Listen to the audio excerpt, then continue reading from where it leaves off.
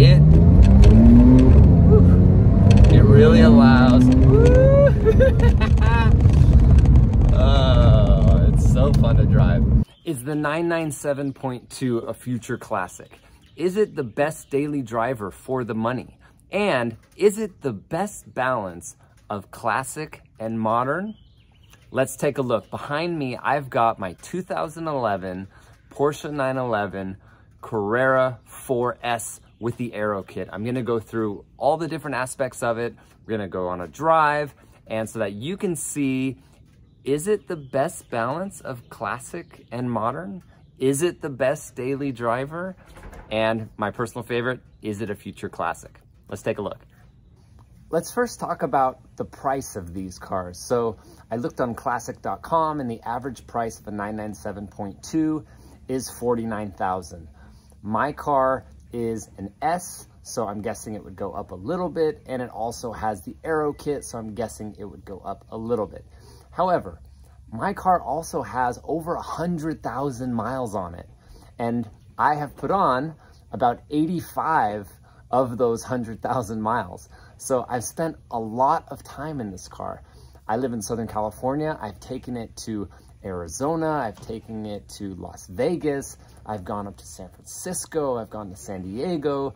I've done stop and go traffic in Los Angeles for a long time. And I just have to say that I really enjoyed this car. And when you can think that you can get a reliable, good looking Porsche 911 for under $50,000, I think that's pretty great. You know, when I went to go get this car, the 991 had just came out. And so I was like, do I want the new one? Or do I want, you know, because this one was an S, I could afford an S and also the Aero Kit, or I could afford just a new Carrera. And so I went with the older one, and I'm really happy that I went with this 997. One of the things that is great about this car is that it's naturally aspirated. And, you know, in the 991, I can't remember, I think it was the 991.2 when they went to all turbo. And, you know, that's great, it's faster, but for me, I love the naturally aspirated engine. This car has 385 horsepower and goes 0 to 60 in 4.1 seconds. And it's a classic, you know? This just got inducted to Porsche Classic. It's a 2011, so it is more than 10 years old. So now Porsche Classic is dealing with this. Thinking about a classic car that has 385 horsepower, naturally aspirated engine, 4.1, 0 to 60, that's pretty fun. Let's talk about the looks of this car. I really like the 997.2. It has the sleeker lights in the back than the 996, but it also has a very classic look. It has the friendly lights that everybody loves about a 911, you know, something that people didn't like in the 996, or my personal opinion that I wasn't a big fan of the 993. But what's interesting is I like these, but when I look side by side, the 993 has similar lights to the 997 in the sense that they're more sloped back. What I love about this car too, because it is the 4S, is that it has those wider hips. I've always been a fan of the wider hips in Porsches, especially in the water-cooled cars. You know, I'm okay with the narrower hips on the more classic cars. I've actually come to really love those early narrow cars. But this car just screams 911. I mean, everybody knows what it is. It looks modern, but also classic at the same time. You know, in my case, I've got the Aero Kit, so it has a little more of a race look to it. I've even had people come up to me at a gas station and go, "Oh, I love your GT3," because when I got the car, it actually was debadged. That's how it came from the factory. And, you know, I felt very good, like, oh yeah, I love my GT3 too, but it's not a GT3, unfortunately. So you get the people that may not know all the different types of cars. And that's how I was, I think, early on as a kid. I didn't know necessarily all the ins and outs of what the looks of the car, you know, made a GT3 or a turbo, and now I know all that stuff. But this car looks mean, it looks classic, and it looks quintessential 911. So this car came with 19s, and these are actually turbo wheels, fairly wide tires. You've got a 305 in the back, and I think it looks nice. It's fills the wheel well. Do I have some wheel gap? Yes, I do. But this is why I'm doing this video, because on a daily driver, wheel gap versus not scraping, not having to go around things. Do I still scrape every once in a while? Yes, because I do have the aero kit. But most of the time I don't, and I can drive this car around town and really just enjoy it. The wheels look great, they function well, although driving around LA, I've gotten a lot of nails. You know, you have a wider tire, you have a lot more surface area to catch those nails. But overall, the wheels are great, the tires are nice, and the brakes work really well. I really love these lights. I think they're a good balance of being big enough, but not being clunky, like maybe, in my opinion, some of the early 997s and 996s were. I think that this is sleek, but also it just has a great look. I don't know how to describe it. I usually don't like the taillights that are all clear, like some of the 991s have. I think it maybe is the GTSs, but I could be wrong. I just think that it looks nice, especially on a white car with the red and the white, that I'm happy with this. So one of the special things that I like about my car is that it does have the aero kit on it. I really like the difference with the aero kit versus the stock front valence here. I think it gives it a meaner look. I think it gives it a racy look. In addition, I have added these grates here from Renline. Before I did that, I did get a lot of leaves and cigarette butts and bees and a bunch of stuff caught in there. It was really difficult to clean it out. I also had a friend that scared me and hit a bird, and his radiator blew up and it cost him a bunch of money. So at my last service, I had my mechanic put in these grates from Renline. The front lights. And the back lights too, but the lights work really well, and this is something that, you know, you kind of take for granted unless you have classic cars like I do, and sometimes the lights don't work very well. We've got really nice lights. They light up the street, safety, and also just look really nice. They're the bright white, which I tend to like for newer cars, but not for old classic cars. Classic cars, I love that yellow, like 3,500 kelvins. Newer cars, you know, it's 5,000, 5,500 kelvins, and they work really well and they look really nice. I mean, these lights are one of the things that made 911s so iconic, and they've been able to continue that. You know, maybe they had a little hiccup with the 996. I've come to really like the 996s, learning that they came from the 917. I never knew that, but now I think it's really cool actually that they brought that in. You know, I think they had some pushback from the 996 and went back to the classic kind of frog-friendly headlights, and I think they did a really good job. The interior of this car is great. It feels racy, it feels modern. There's not too many screens. I think it's again, at a really nice balance of modern but classic, right? That analog but modern luxuries. So I love that, you know, for a daily driver, I can adjust the volume on my steering wheel. I love that I can take calls very simply and still stay connected. I think that the dash is classic looking, but a new take on it, you know, especially compared to my air-cooled 911. It's a little more scrunched together. My car has the PDK, and when I first got this, I didn't know how I was gonna like it. I had always driven a stick, you know, for many, many years, and when I got it, I kind of felt like a sellout, to be honest with you. But this shifts so nicely. I mean, it's so smooth. And especially when you're in Los Angeles traffic or you're in any kind of traffic, you don't want to be shifting all the time. I mean, when I take my Targa up to LA, it's fun, but sometimes it gets annoying shifting and shifting. So for a daily driver, having a PDK, I think is really nice. It's fast, it's easy, you can kind of relax.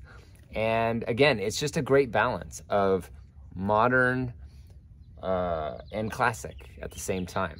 Modern, but not too modern. Let's talk about the size of this car. From the 997.2 to the 991, it's only about 2 inches shorter and about 2 inches thinner. The wheelbase on this car is actually 4 inches shorter than the 991, which I didn't know. This car, I think, is the perfect balance of a modern car size before the 911s got too big. Now, don't get me wrong. I love 991s. I love 992s. But I think this is a nice balance, and especially for size that you can fit things in. Like just yesterday, I had 2 humans, a bulldog, and a surfboard in the car. But it keeps the inside big enough, but the outside doesn't get too bulbous or too large. And again, don't get me wrong, I love all 911s, but I think that the 997.2 had a really good balance. Something I love about modern 911s is people that don't know 911, Porsche, 997, 996, 991, 992, they have no idea. And so I will go somewhere and someone will say, oh, nice car. And, it always makes me feel good. I'm passionate about these, as you can tell. And they're like, is it new? And I'm like, no, it's 12 years old. They're like, what? I'm like, yeah, it's 12 years old. They're like, wow, that looks amazing. The 911 is such a classic look. It's so iconic that it never goes out of style. And even a 997, that mine, was a 2011, so it was probably sold in 2010. It's 12 years old, and it still looks modern. It still looks cool. I still have kids, look at me as I go by. I still get looks from people recognizing that it's a nice looking car. And that doesn't happen with very many cars. Now, it does happen with 911s, and almost any 911 will get a look. But I think, again, this car has classic looks that don't go out of style. And it's cool when people think, maybe you just spent $200,000 on a car and it's a $50,000 car. I love the reliability on this car. I have had no problems. I mean, no problems. And the car has over 100,000 miles on it. Do I get it serviced regularly? Yes. Do I change the oil regularly? Yes. But this is a car that you can get in, turn the key, it's going to start, and you can go where you're going to go. And for someone who is commuting, this is important. And especially if you have a job that you can't be late to, if you work for someone else, or if you have, clients or patients or someone waiting for you, you get in a car like this and it starts. And that, it probably sounds silly for people that drive modern cars, but if you've been driving classic cars, that's not always the case. And I have put on, there's 100,000 miles on this car. It is rock solid, and I don't baby it. I go fast and I hit the brakes hard and I do this and that. Now, have I had to change the brakes? Of course. Yeah, I do regular service. But these cars, if you service them well, they'll go forever. And I'm always trying to see who has the highest mileage on a 997.2. I don't know what it is yet, but I'm sure that this car is going to go hundreds of thousands of miles. This was my first Porsche, so I plan to never sell it. And I hope that this is a car that I can do 300, 400,000 miles on. I really hope that that's where it goes. And I'm not worried. I actually think that's going to happen. What I love about this car is that I can get in and I can go, and I know that I'm gonna get there. Now, my classic 911, that I can actually do the same thing with that, but I know that for many classic 911s, this is not something you can really rely on. This car, it handles so well around the corners. You know, we've got 385 horsepower. It's got a great sound. And actually, I've taken this car to the track. We tried to get the track wet, and we're trying to get the rear end loose. And with the four-wheel drive, even with my PASM off, we still couldn't get the rear end loose. Now, for those that, you know, really want to use oversteer in their driving, the 4S probably isn't for you. But if you want a car that you basically like can't lose control of, you know, if you're an okay driver, I guess. I wouldn't say I'm an amazing driver, but I'm okay. This car, you can do, you know, you can feel very safe in it. Now, from a usability standpoint, the AC works. I have heated seats. I have comfortable seats. I have 3-point seat belts in the back for my kids. You know, I have all the modern luxuries that I'd like to have, like Bluetooth and, you know, radio that works and speakers that function well.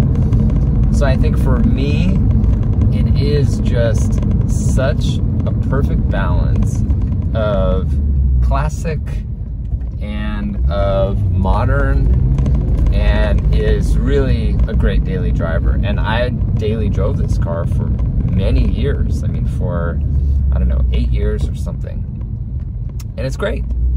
I really, really think that these 997s could be a future classic. Here we go. And look at that. 0 to 60 in 4.2 seconds. I mean, this car is fast. It is fast. You know, even by modern standards, it's relatively fast. 385 doesn't sound like a ton when you talk about cars now having 600, 700, 800 horsepower, especially with, you know, electric motors. But this car's fast. I remember when I first got in this car at the dealership, and I was like, holy moly, I've never driven a car this fast. Now, you get used to that quickness. You get used to it, and you want more, and you want more, and you want more, which, you know, I don't know if anybody ever has enough. I think we're getting to a point now where cars are about as fast as you can go, and you're talking about 2.9, 3 seconds. You know, pretty soon the human brain won't be able to handle that. But I just think it's a great daily driver. It looks great, and it may just be the best modern 911 for the money that has that analog feel and that modern feel. The interior is great when you're driving. The steering wheel has a really thick grip that I like. I can do almost everything I want to do, from shifting if I want to shift manually, or turning up my volume, or answering a phone call. Everything is right here. It feels very 911, I mean, of course. But when you go to, that's one thing that I really love about every 911 is any 911 that I get in, whether it's, you know, from the 60s to today, I kind of know where everything is. You know, maybe not the 992s. They're a little screen heavy for me. But before the 992s and 991s, I get in, you're in a great driving position, you have everything where you need it to go, and it feels very normal for any 911 owner. This car has a great duality about it, and that comes with the Sport Plus, or the Sport button. Actually, Sport Plus I rarely use. Sport button and the exhaust button. So, you know, let's say you're pulling out of your driveway and you're in a neighborhood and it's early and you don't want to wake up your neighbors. You can bring this car out in regular drive mode, not put on the exhaust button, and then, you know, you get to a point of where you want to open it up and you throw on Sport Plus and your exhaust button, and this car goes. I mean, the car is fast. Here we go right now. Woo. I mean, I still get a head rush when I do that. It's fast enough that I get a head rush, and that was going from a rolling start. It's even better when you go from stopping.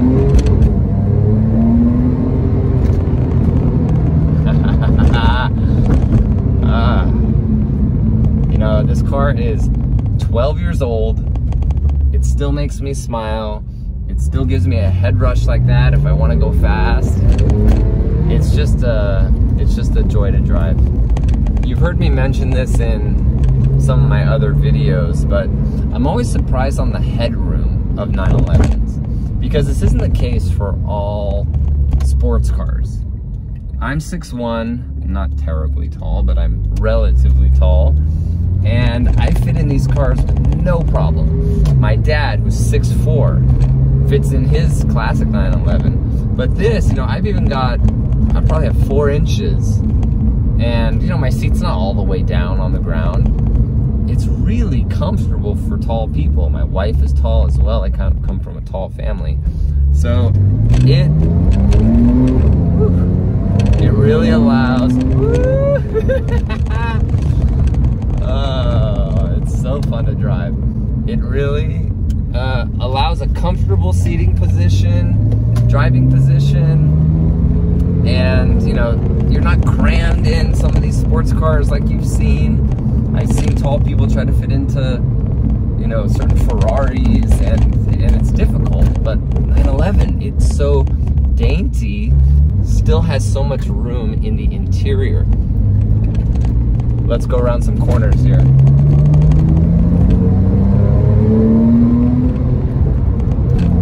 I mean, it's just planted, solid. I love the steering wheel. Go around a big left here.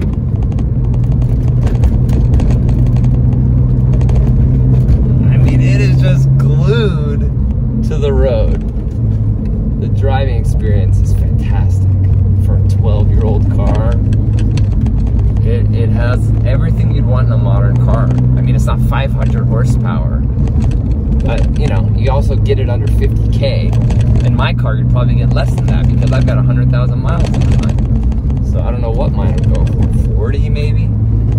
For 40K to get something that looks nice, that has all these modern conveniences, classic looks, and in my opinion, will be a future classic. You know, I think this is probably gonna be one of the modern 911s that is gonna go up in value. I know it has over the pandemic, but kind of every car went up in value. So I just can't say how much I love this car, and I hope that you guys like this review. Is the 997.2 a future classic? Is it the perfect balance of modern and analog? Make sure you comment down below and let me know what you think.